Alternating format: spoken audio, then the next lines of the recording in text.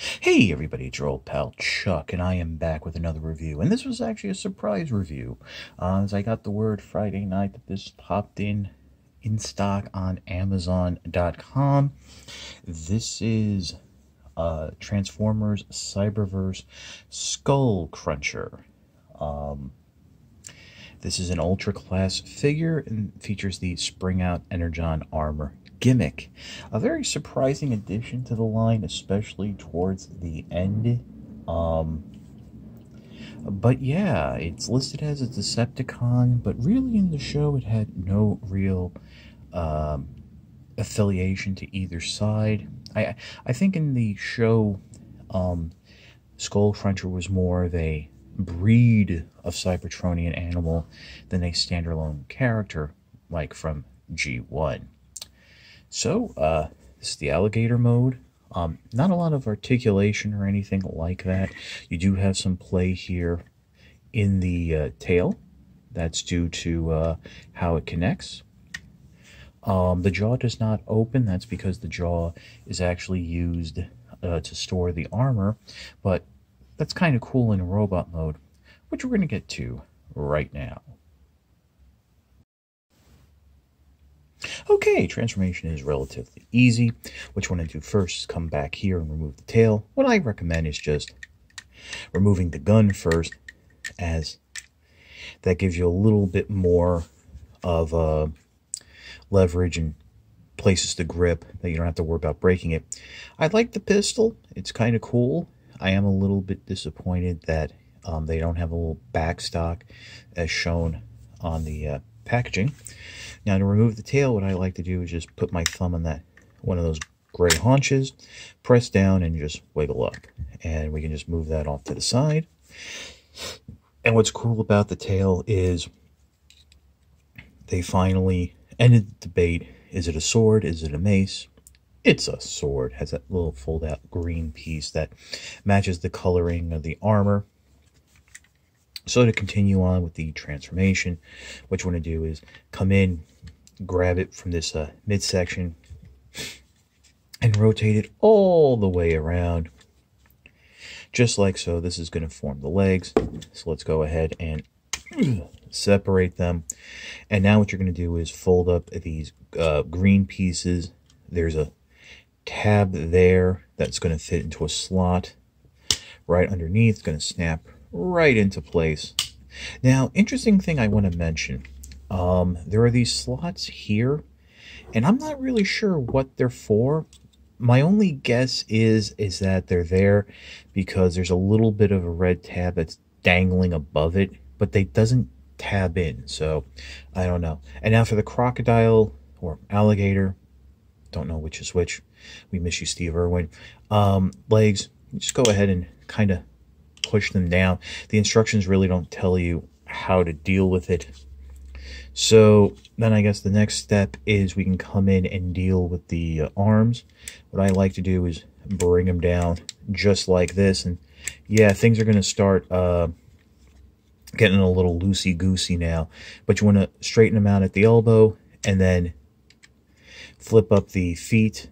That will reveal the hands, and then you'll rotate them on at the red forearm. There's a little mushroom cap there. And they do peg in the feet, the animal feet do peg into the forearm. And then what you'll do is rotate the arms at the shoulder, up and around, just like so. And then come in and rotate the whole thing forward. That there are little tabs that will sort of friction in place to the side of the crocodile head.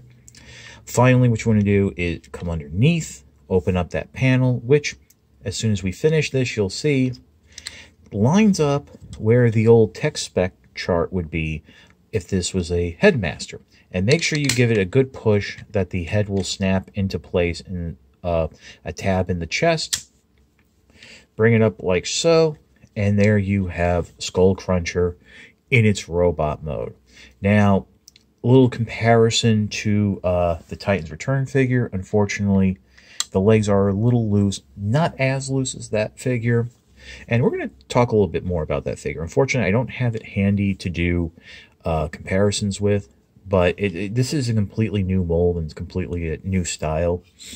So finally what you can do is you can put the weapon in here. And before we put the sword in, let's trigger the armor gimmick. Now, make sure you have enough clearance in the back there. Do not grab it like this because the armor is going to come out from that red section, but grab it around the waist. Rotate the arm forward, and good. It'll spring forward just like so. We can go ahead now and put the sword into its hand. And let me adjust the camera ever so slightly, since they got a little bit taller with that armor. And you can see how the legs are a little bit sliding around. But you have that great crocodile look to it. Or alligator, again, not really sure. But what's nice is there's a little tab here. And you can flip up the head like that. I don't remember any of the other Energon armor figures having that type of play with the armor. And simply to reset it, come around the back, grab this red section, hold it open, flip the whole head back. There is a little bit of a white tab there. You want to make sure that gets hooked into. Close that up. And there you have Skullcruncher unarmored. Now, if you do want to move the arm around without triggering the armor gimmick, you can just hold it from the torso, and that will help hold the armor in place. But as soon as you let go, and it will just spring forward like that. A little bit of a knock. I would have preferred like a button or some other sort of trigger, but I figured, you know, they were looking for new and inventive ways to trigger the armor. So we'll pause, and I'll come back with my final thoughts. So I like Skullcruncher. I think this is a fun figure. Now I do want to talk a little bit about some people have been making comparisons to the Titans Return figure. And yes, while this is not as articulated, I like to remind people that that figure had a lot of soft plastic on it that was coming out of the packaging warped out of place, namely the cockpit for the Titan Master. And while, yes, there was more articulation in the Beast mode, it really wasn't making that big of a difference. So I think, you know, saying, well, this doesn't have articulated legs for the Beast mode, I mean, it's kind of a half argument. You know, and then it was like there was talk there was a base mode. Let me just say, Titans Return Skullcruncher had no base mode. If you want to fiddle around and find something, yeah, but that's your own creation and not an official mode and not a fair comparison to this.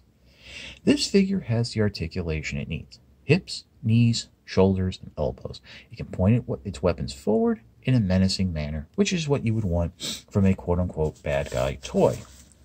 So, now that's, again, not saying that this is better necessarily than the Titans Return figure, but seeing as how that was over 5 years ago, it might be a little harder to find now when you walk into your store. Plus, this is a different, Cyberverse is a different universe. So, you know, this figure didn't have to be a headmaster. This is like a whole new interpretation. It just looks like it. Like I said, very happy to have it. I think it's kind of cool. I like how at the end of these lines we get these very interesting figures. I'm going to even say that's one of the best ultra class figures we've gotten in the Cyberverse line. So definitely, I recommend picking it up. So if you like this video, please like, comment, and subscribe. Well, I always appreciate a good view. The liking, commenting, and subscribing helps with the YouTube algorithms, and that's basically telling YouTube that this video should and others should be promoted. If you really like and would the video and want to help support the channel, there is a link to my Patreon somewhere here in the corner, as well as in the description below. All I ask for is $1 a month. No thrills, no tiers, no bonuses. It's just your way of helping me bring content like this to you. You know, with everything going on in this year and just so much product coming out, I've had to make decisions about what I get and don't get, because I really can't just throw money at things that don't contribute to the channel in a fiscally positive manner. Ooh, big words. Other than that, this is your old pal Chuck for Skullcruncher. We will see you next time, as I hit the figure with my hand.